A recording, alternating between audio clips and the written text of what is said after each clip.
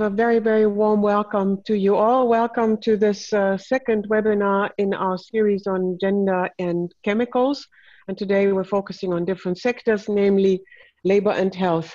My name is Minu. I'm based in Berlin, Germany. I'm an associate to the MSP Institute.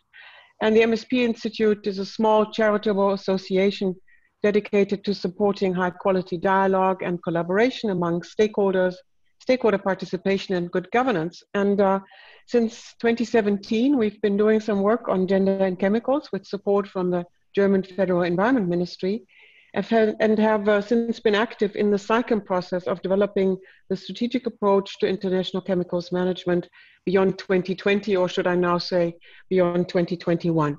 Anna Holthaus is coordinating our work on gender and chemicals, and I'm advising. And we can go to the next slide that gives you an overview of our webinar series. The first one, the recording is now available on our website, gender-chemicals.org, along with a number of links and materials that might be interesting for you.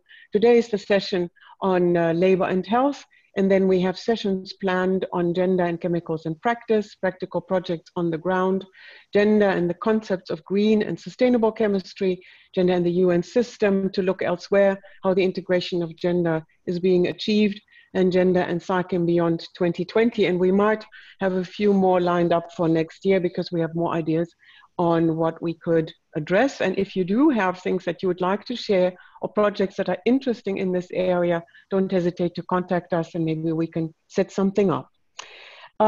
So we have a series of very brief webinars, 45 minutes to avoid webinar overload, with a clear focus and a time limit. We are recording this session and it will be made available on our website, just like the first one. And since we had over 100 registrations this time, let's see how this works out. We have also set up a live stream on YouTube. When people can't join, they can follow it there. So if you go to YouTube and you look for the MSP Institute channel, you can watch that as a live stream, or you might want to tell a colleague who has a problem logging in. That's the overview of the series. And Anna? Yeah, before we begin with the presentations of our guest speakers, I want to invite you to do a brief poll with me. And let's see if this is working. So the first question to you is, which stakeholder group do you belong to? And I hope you can now see the question and answers on your screen. So please, click your answer if you are either from an IGO, government, NGO, industry, or science. And I see there are a lot of people from the NGO and some people from government. Let's wait a little bit. So you just have to click the answer and then I can see it on my screen and I will share it later. So for now, we can see it. Ah, yeah, perfect. Okay. At least I can see it. So I think I maybe, I finished the question maybe a little bit too slow. Maybe we can do it again. I'm sorry. Yeah. So. You want us to do it again? Yeah, that would be perfect. Thank you so much, and I'm really sorry. So yes, the results are in another way now. So I see a lot of NGOs, but also some people from government, IGO, industry, science, and other sectors. So that's really perfect. I'll give you some time. Okay. Yeah. So now you can see the results, and it's really nice because it's really nice that you are from so different stakeholder groups, because in the Cycling Beyond 2020, the multi-stakeholder character is of central importance. So yeah, thank you very much. And for the second question, I invite you to please use your chat box now. You'll find it below on the Zoom screen, and type your answer there directly so that we can all see your answers. So the question to you is, what's the first word that comes into your mind when you think about gender, health, and work? So please type it directly in the chat box.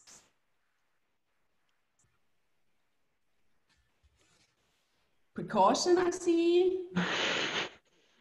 Damaged health. Missing. Exposure, protection. Invisible. Inequities. Chemical contamination is just one word. Thank you very much. Oh, wow.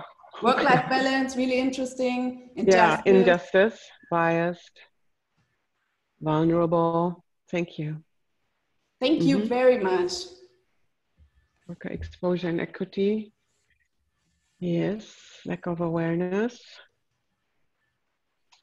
Oh, prevention. Yeah, I agree. Economy, yes. Yes, awareness required. We'll make a word cloud out of this and put it on the website as well. So thank you very much for your inspiring thoughts and this brief brainstorming. And this leads me to our topic today, which is gender and chemicals in different sectors. Chemicals are omnipresent in our daily life, and that's why we can find interconnections of gender and chemicals in numerous sectors. In our first webinar last month, we gave some examples of gender issues in the pharma sector, in the cosmetic industry, in agriculture, and the chemical industry itself. But to understand the dimensions of gender and the necessity of integrating gender into policies and programs, it's very useful to have a deeper look into the labor and health sector, because these sectors are both underlying a lot of different branches dealing with chemicals, and they are very much interconnected to each other. And that's why we invited our two guest speakers today, Susan and Halshka. Thank you very much for joining us. So.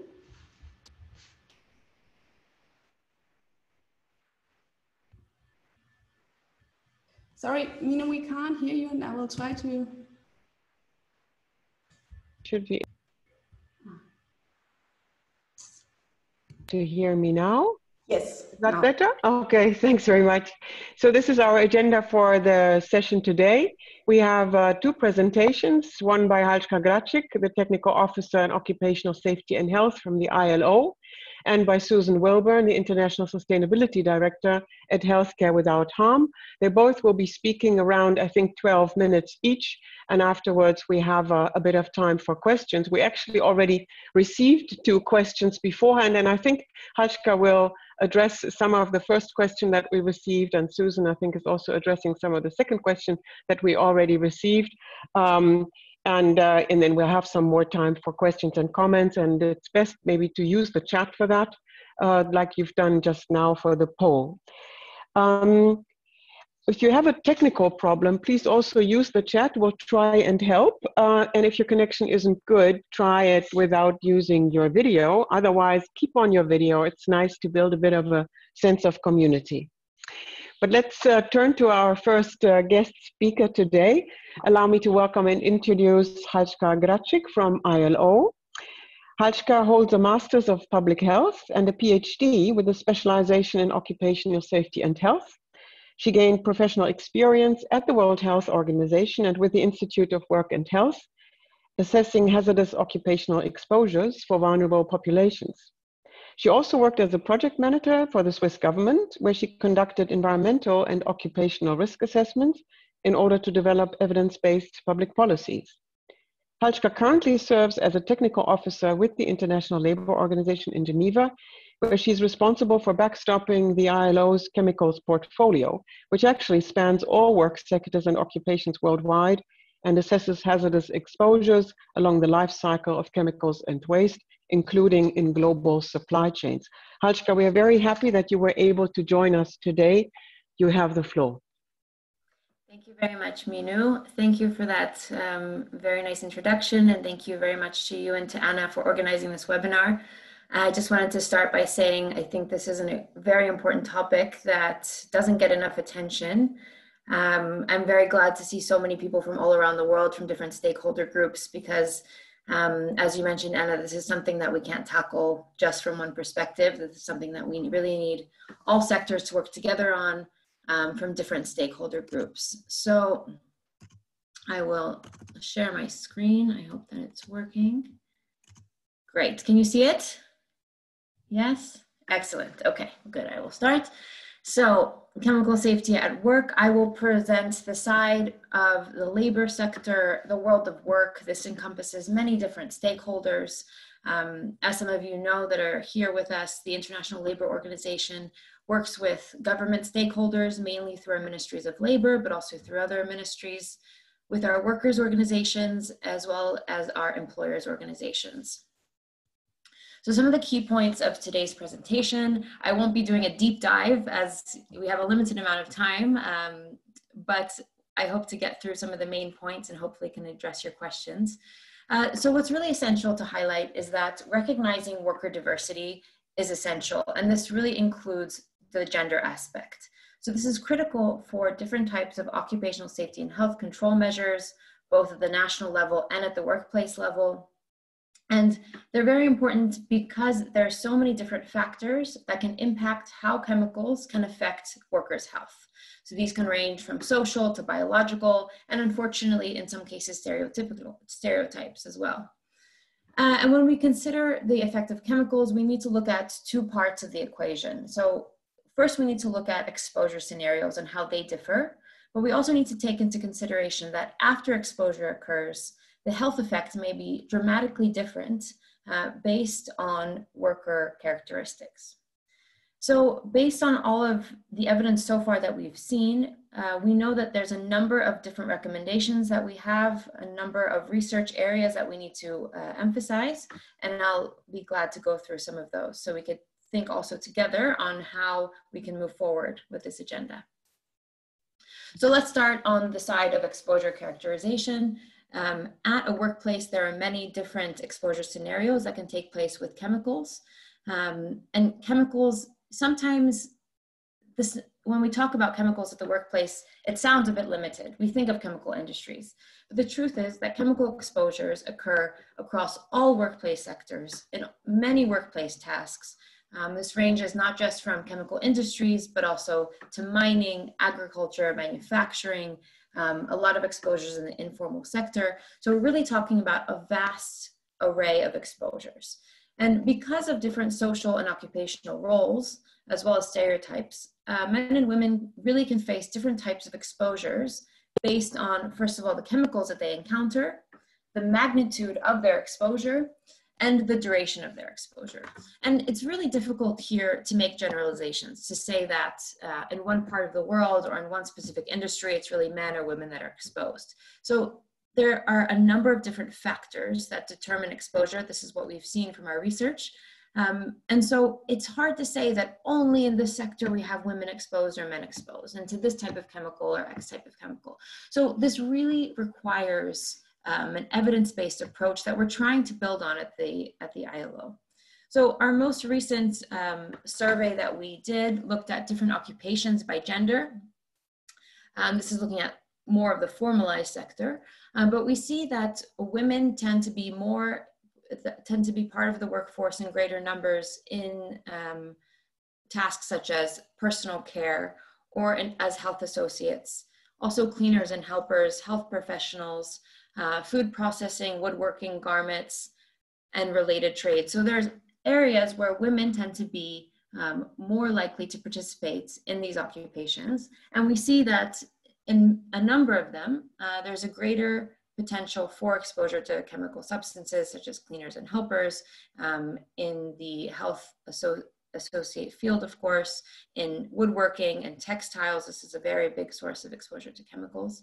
So this is just one of the breakdowns that we have to give you a broad perspective on this. But there's many different issues to take into consideration even when we see these numbers. So first of all, the trends have shown that men tend to work in industries that include exposures to carcinogenic substances or those that may cause chronic diseases such as respiratory diseases or different types of systemic illnesses.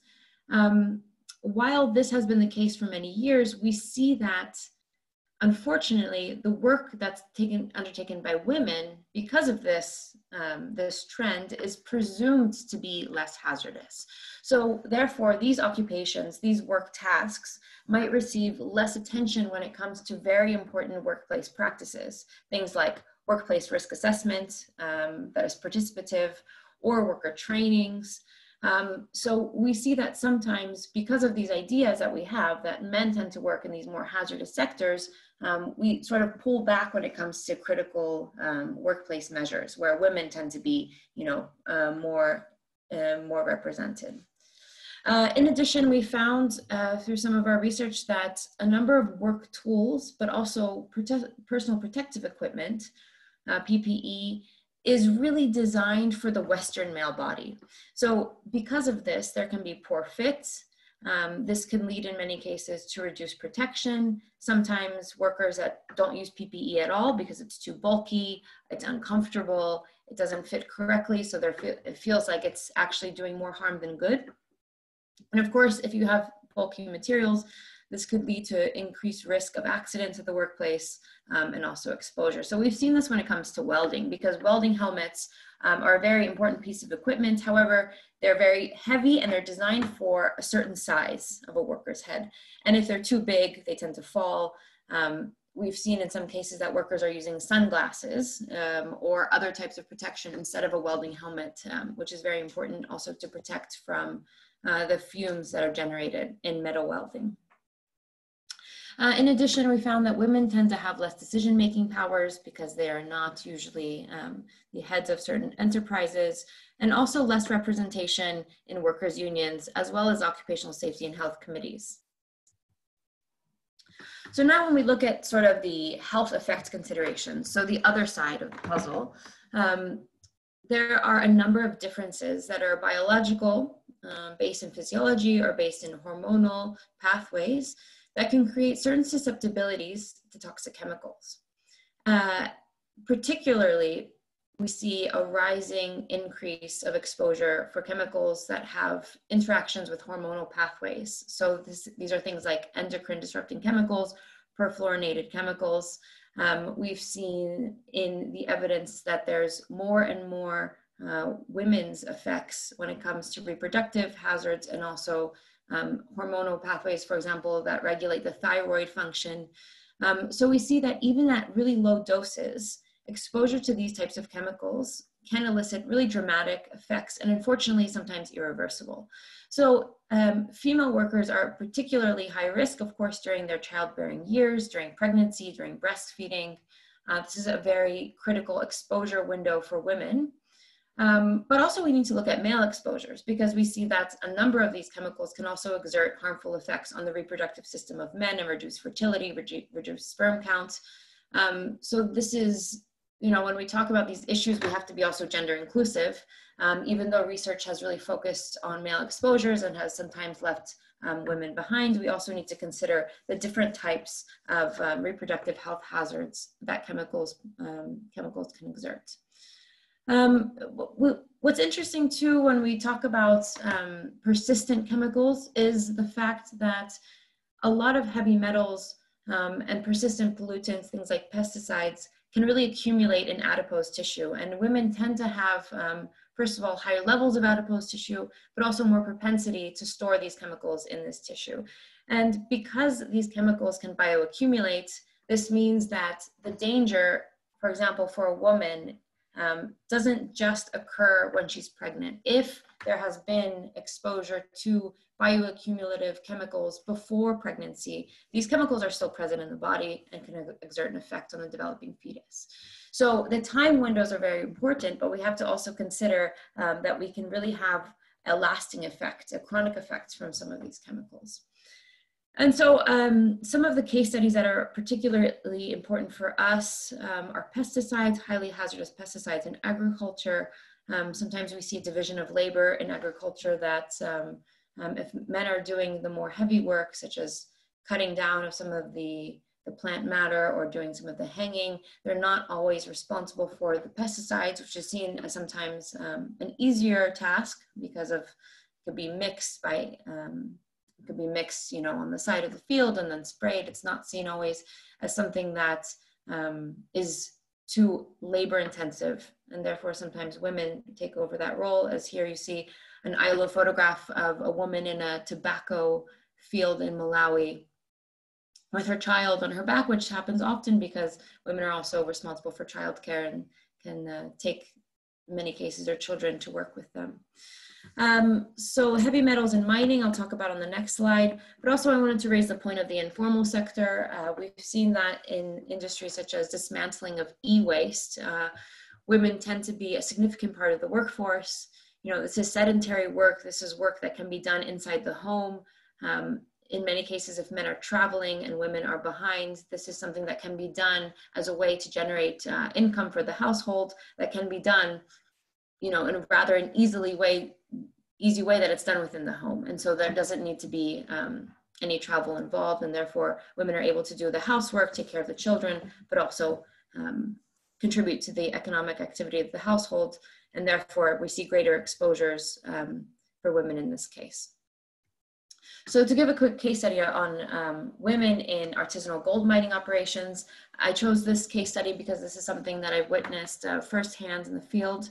That in many small-scale gold mining operations, you see a very clear division of labor. The men are the ones that are doing the heavy tasks, breaking the ore, crushing the rock, moving rock, things that demand greater physical strength.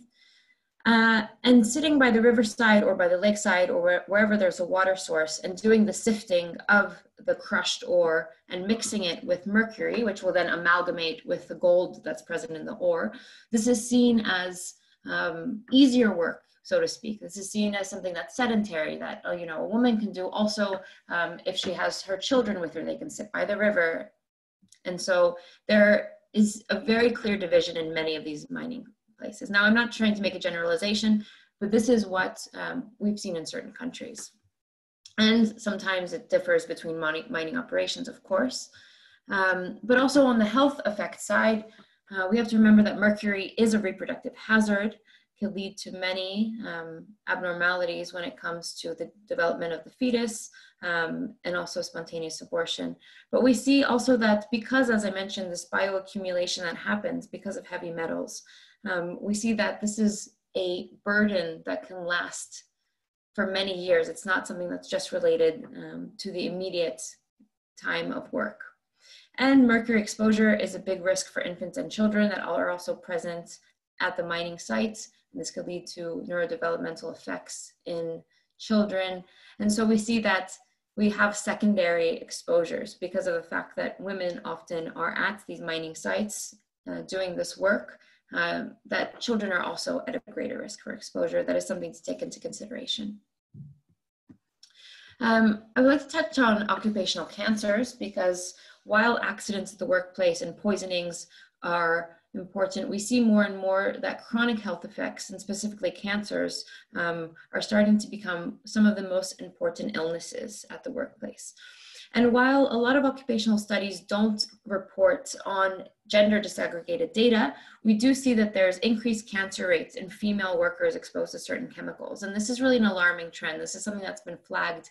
One of the biggest sectors for this, for occupational cancers and female exposures, has been in agriculture, where we've seen a number of highly hazardous pesticides that lead to female cancers, breast cancer specifically.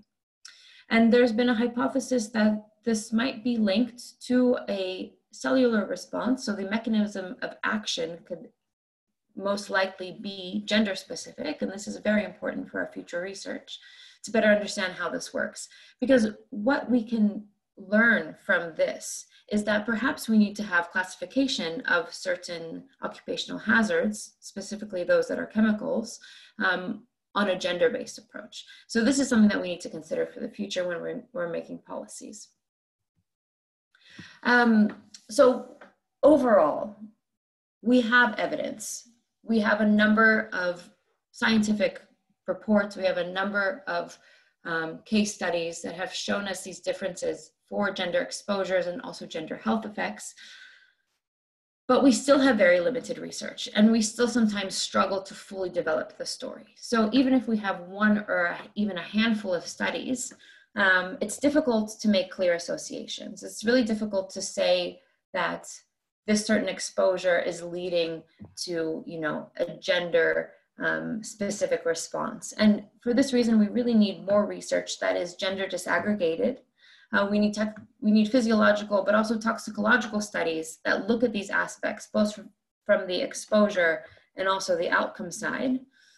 And we need to make sure that when we carry out the research and we have the evidence, that this evidence is then linked to make sure that we have proper reporting and diagnosis of occupational diseases, because sometimes we also have a bit of a gender bias when it comes to diagnosing occupational diseases, namely for cancers. So we've seen that women tend to be underdiagnosed and underreported when it comes to occupational disease registries around the world and even in developed countries. So now to touch a bit on the ILO role and response. So the ILO was founded really on the concept of guaranteeing the protection for the health of workers, and this includes all workers. So all workers are covered under international labor standards, and moreover, workers, their families, and their communities are covered, because it is understood in our legal instruments that workplace exposures do not end at the factory walls, but in fact have a very big effect on the family of the worker, but also on the larger community. And so we have 50 legal instruments that are specific to workers for chemical hazards. Again, these legal instruments cover all workers. They range from different sectors, from agriculture to mining, but also they look at specific hazards such as benzene, asbestos, and also health outcomes, things like occupational cancer. Something that I find very important is that the ILO has its own maternity prevention convention. Again, this is an international labor standard. This is a legal instrument. Countries that ratify this convention are obliged to implement its provisions. And I invite you all, because you're from so many different countries here, to look and to see if your country has ratified some of the chemical conventions, namely Convention 170, but also the Maternity Protection Convention. So this convention gives specific provisions to ensure that pregnant women should not be obliged to carry out work that is a risk to herself or to her child's health, and that there's an elimination of any workplace risk through carrying out risk assessments, and also protection via paid leave, and the protection for the right to return to her job as soon as it's safe for her to do so. And our recommendation number 191 gives specific provisions for the practical aspects of implementing this convention. In addition, we've published a number of different guidances for gender mainstreaming and occupational safety and health. We tend to always look through a gender lens when we're carrying out our projects in the field. This is something that's been very important to the ILO because of this reason, that we ensure that all of our conventions and legal instruments really cover all workers at the workplace, and that there is not discrimination based on gender, but also on other worker characteristics. So some of the takeaway points today, I really want to underline the fact and the points that different societal roles and expectations have really led to unique exposure scenarios. And really, if we want to design proper control measures, we can no longer afford to be gender blind. When we talk about these different control measures, they range from many different options, and all stakeholders have a role to play in implementing these different control measures. This can range from things like carrying out gender-sensitive research, translating that research into evidence-based policies, things that can lead to the classification of hazards, of chemical hazards on a gender basis, things like occupational exposure limits. And when we talk about these policies, it's very important that we consider that policies can be implemented at all levels, and we're really not limited when it comes to how we implement them. So this could be at a national level, this can be at a local level, and at a workplace level. So pulling in the idea of all these different stakeholders that really have a role to play in the different levels, identifying where those are, and contributing in their own way. I would say that there's no task that is too small. All of us can contribute in our own way to ensuring that gender considerations are taken into account. So I would like to close here. I hope I summarized this the best I could. I am very open to take any comments or questions from anyone and to elaborate on these fully maybe after Susan's presentation as well. So thank you very much.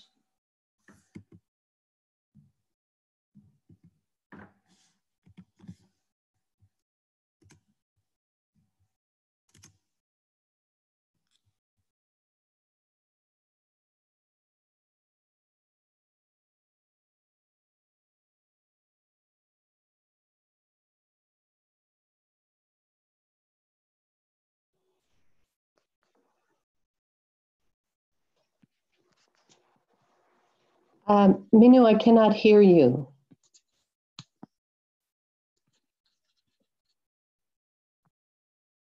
Okay, that should work.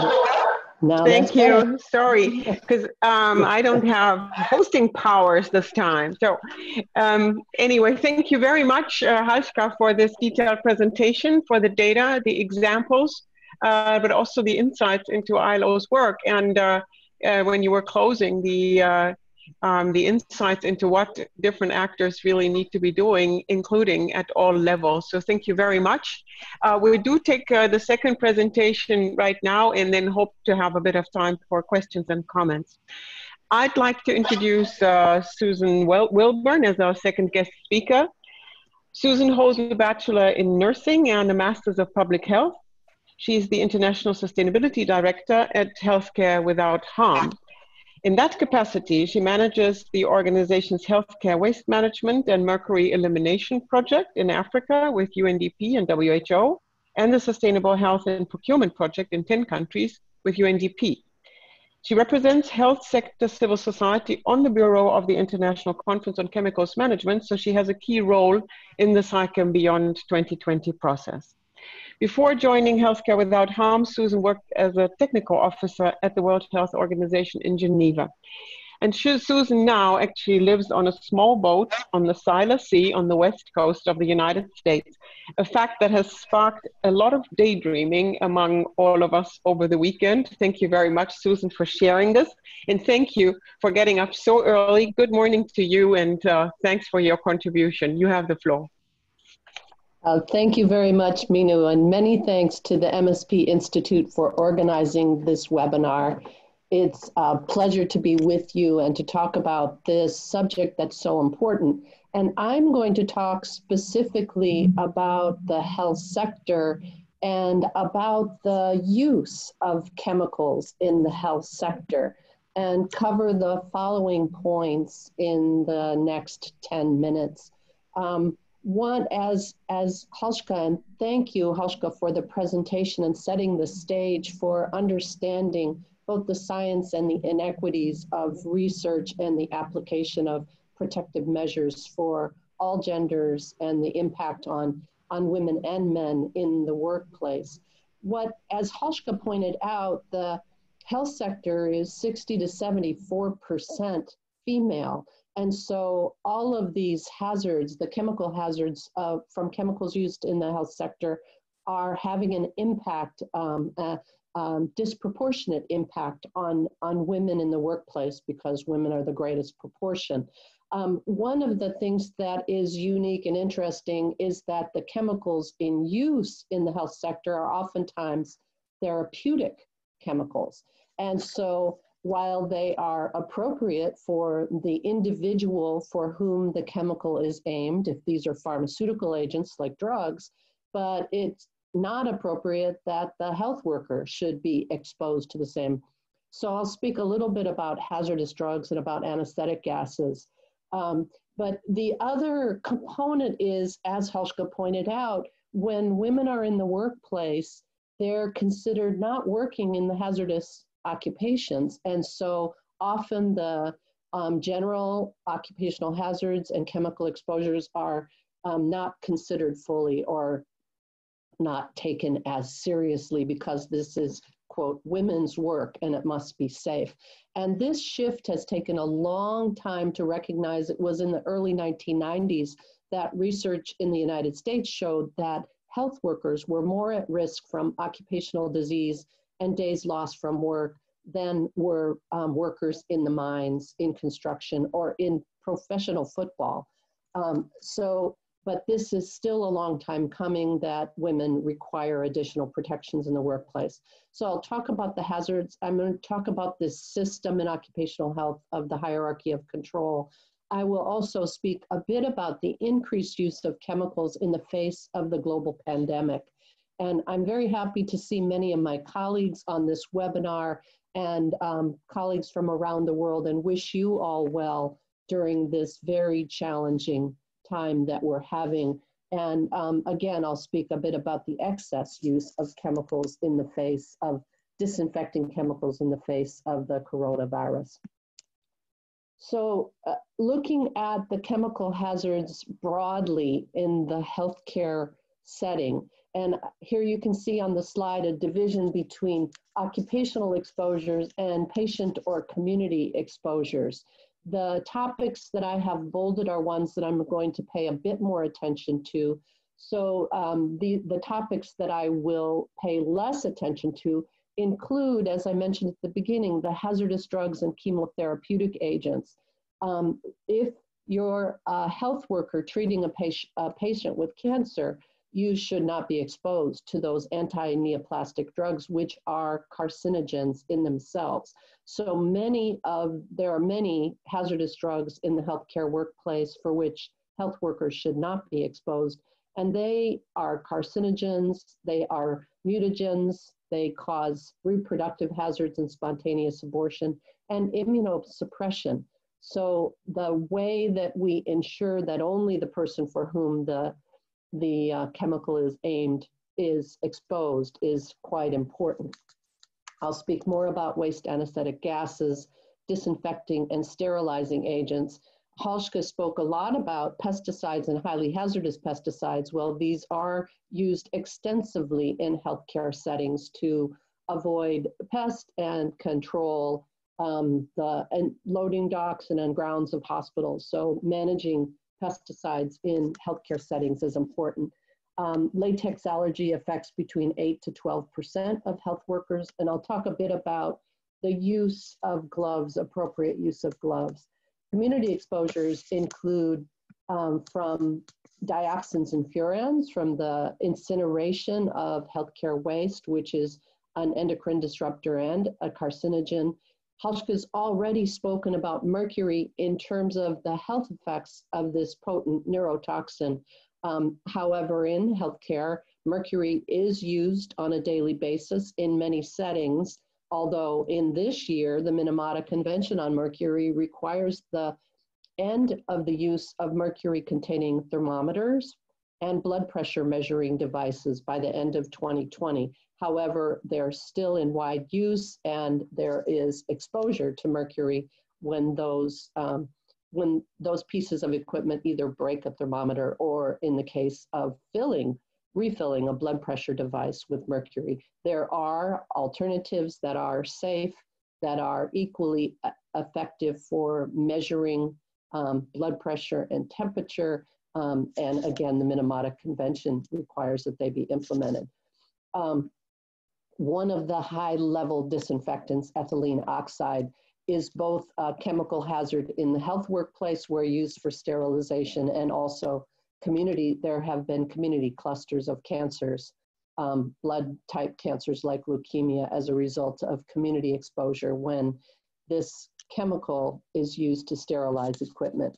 And I'll speak a bit about polyvinyl chloride and diethyl hexyl phthalate, PVC and DEHP, in its use in healthcare settings. The most important content of my presentation is this: how one can control exposure and control illness or injury as a result of uncontrolled exposure.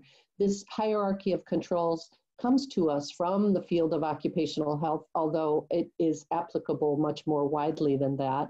And as you can see, that the most important control measure is to eliminate the exposure or eliminate the hazard altogether.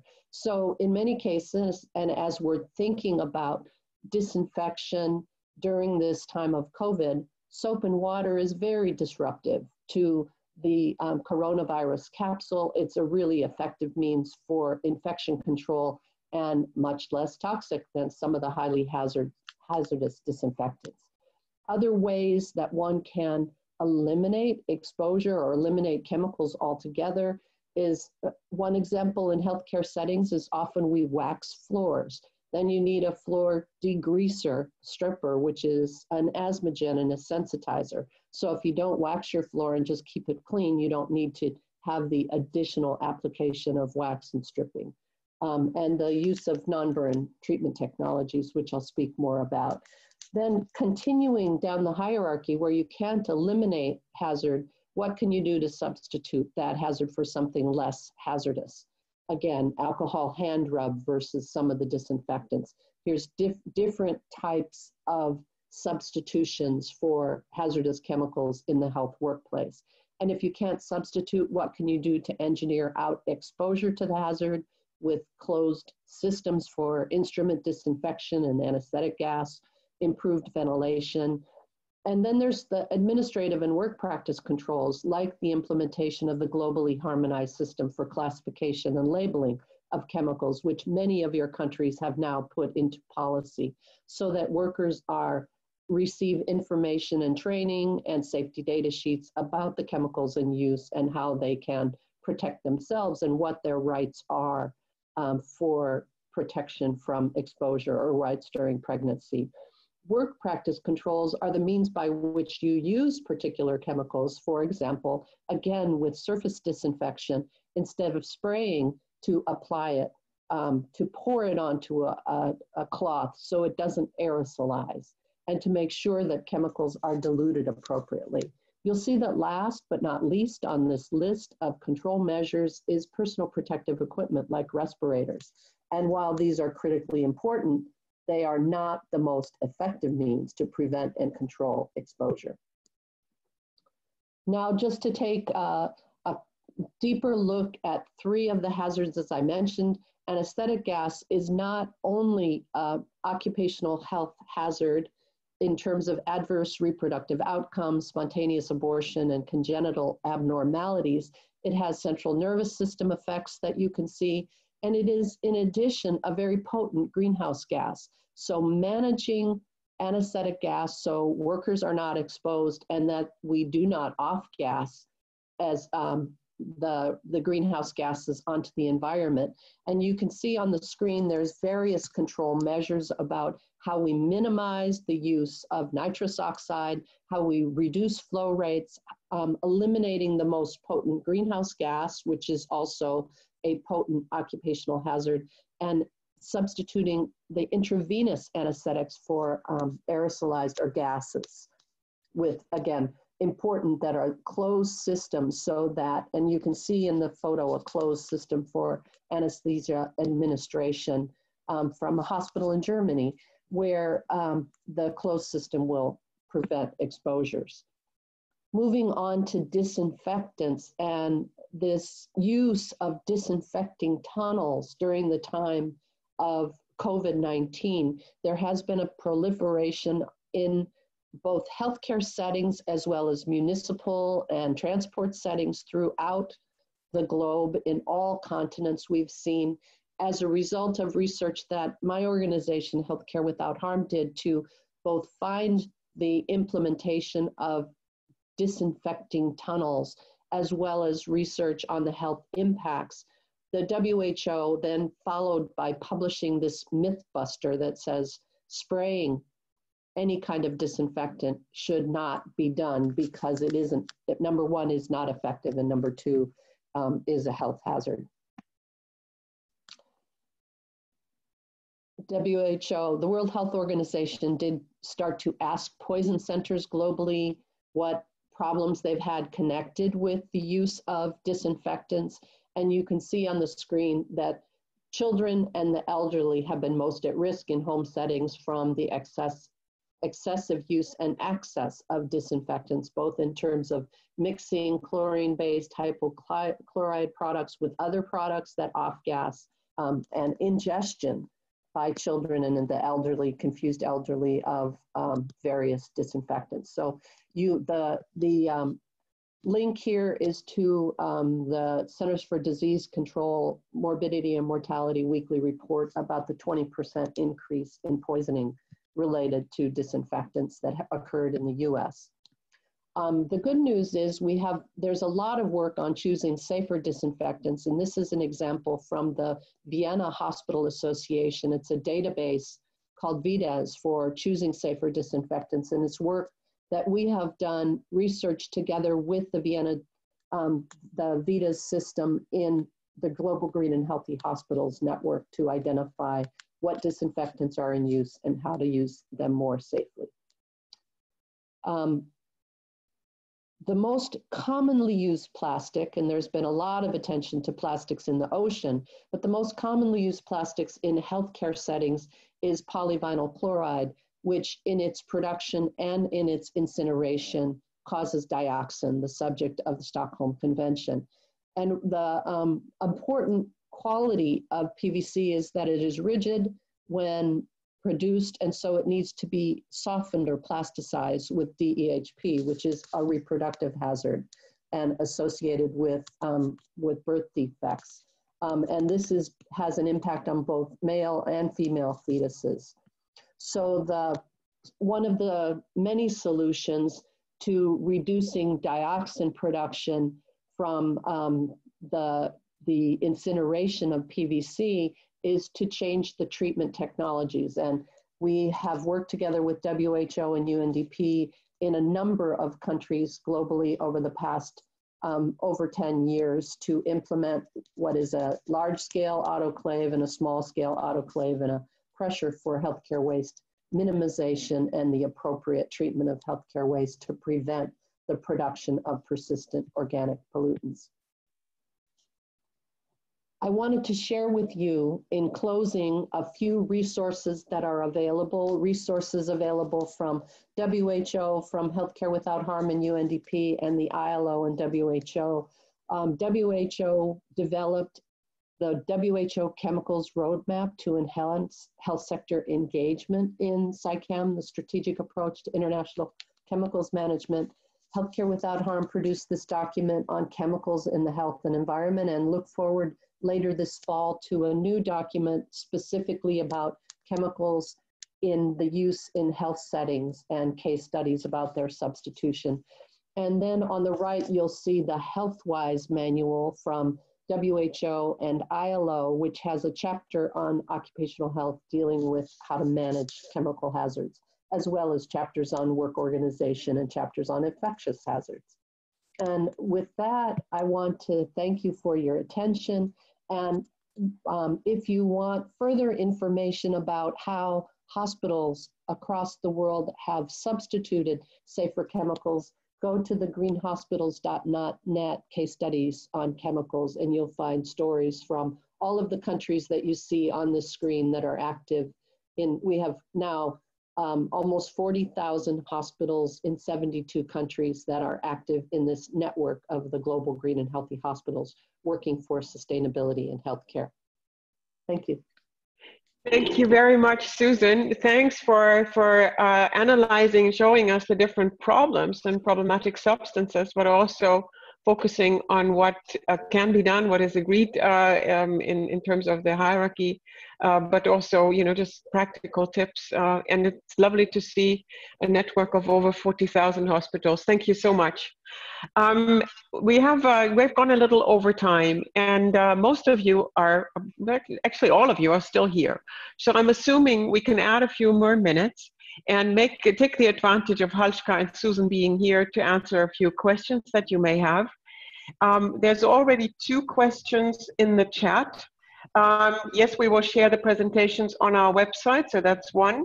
That's the 3rd question. Then Ramsa he has asked about Sidex, and he's asking for alternatives for this chemical. I'm just looking at both of you in case you can respond, and I'm reading the 2nd question as well. So you can prepare, Susan and Halshka. The other one is from Riska, talking about rice farming and palm oil farming, and says that there are highly hazardous pesticides being used, but they don't have a researcher with a medical background available. And the question is there a simple tool to measure the impact or hazard level of workplace exposure to workers in the rice farming and palm oil setting? So I'm looking at the two of you. Is anyone want to take one of those questions on? Susan, you have your microphone on. Go ahead. I'll start with the question about Sidex. That's the brand name for glutaraldehyde, which is a high-level disinfecting chemical widely used in healthcare settings, particularly to disinfect endoscopes that are used for looking at the system, the GI, gastrointestinal system.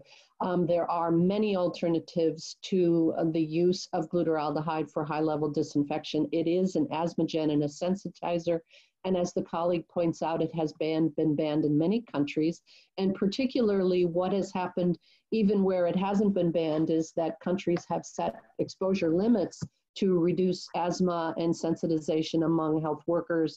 And because it is nearly impossible to reduce exposure to meet those safer limits, the products have been taken off the market and stopped in use. Some of the alternatives include a peracetic acid and hydrogen peroxide, and they're widely used. And with your permission, Minu, I will add some of the resources on how to substitute glutaraldehyde, and the case studies I showed also already have some examples of that from a couple continents. Thank you very much, Susan. So everybody, we will share the presentations, and Susan will amend hers to include those resources, so you can download them on the page where we're also sharing the webinar recording. And if you do have to leave, you can come back, of course, and watch the recording for the remainder of the questions and answers. Halshka, did you want to make a comment? Yes, I did. Thank you very much. Yes, so the question on highly hazardous pesticides, absolutely, in rice farming and palm oil especially, there are a number of, unfortunately, HHPs that are used. I think the most important thing is also to realize that when we talk about measuring the impact or the hazard level, so these are two different things that we can do. The ILO has a number of guidances on the safe use of agrochemicals. My email was on the presentation that will be shared. I'd be happy to share those specific guidances with you. And also, there's, just to piggyback on a little bit what Susan said, because this is applicable when we're talking about chemicals, we need to ensure that we have appropriate occupational exposure levels. And this is the most important point, is that we cannot measure really the effect of the exposure if we don't know what the exposure is. And so the most important first step is to assess the actual level of exposure and see if it's in correspondence with the occupational exposure limits that have been set for the specific pesticide or this group of pesticides.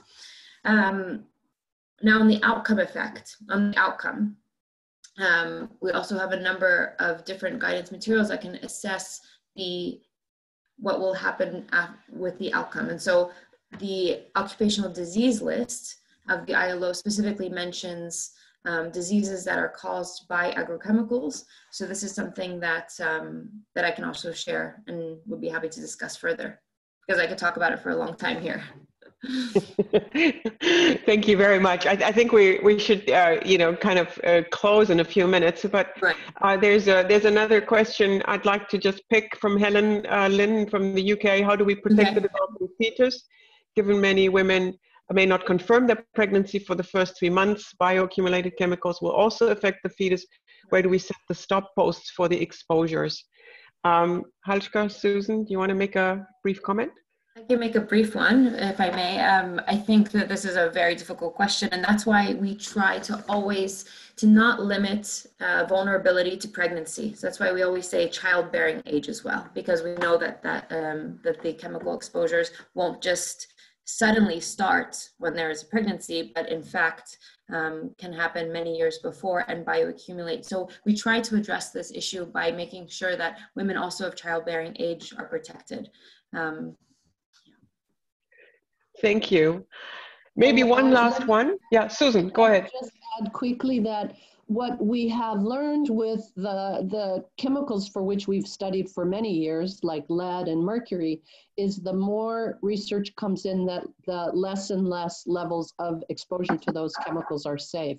And so how we manage from the very beginning to both produce safer chemicals, more sustainable chemicals in production, as well as manage those in use with a full level of precaution. Mm-hmm.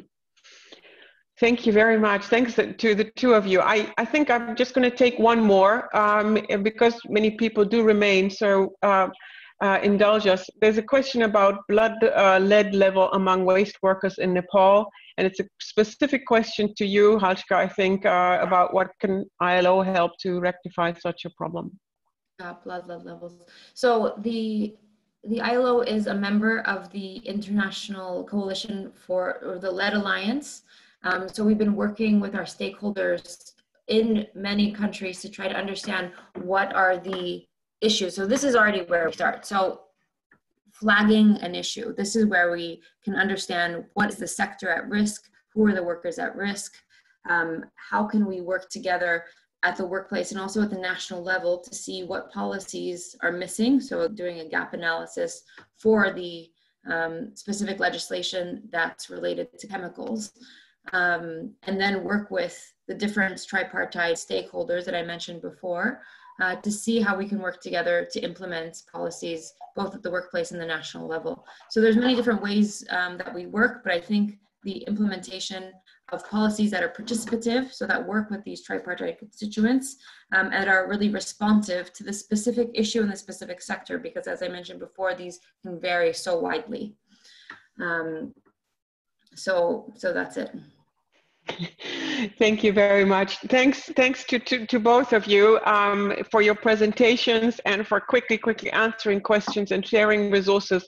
Everybody, you might also have seen in the chat, there's been some resources and tips and information being shared. We're going to save that chat too and make it available for you to download so you can access that information at any time. And I think I'm just going to hand over to Anna to close. Yes. If I may. Thank you. So at the end of our webinar, I just wanted to say thank you very much for joining us today. Thank you very much, Susan and Halshka. If you have further questions, then please check our website, gender-chemicals.org. There you will find the recording of today and the presentations of our guest speakers. And join us next time, September 29 at the same time, on gender and chemicals in practice. And there we want to discuss experiences of integrating gender and chemicals management projects on the ground. Yeah, so thank you very much. And I wish you all a very nice day. Thanks very much. Thanks to Susan and Halshka in particular. Thanks very much for joining us. See you next time. Thank you. Thank you so much. Thank you, Mina.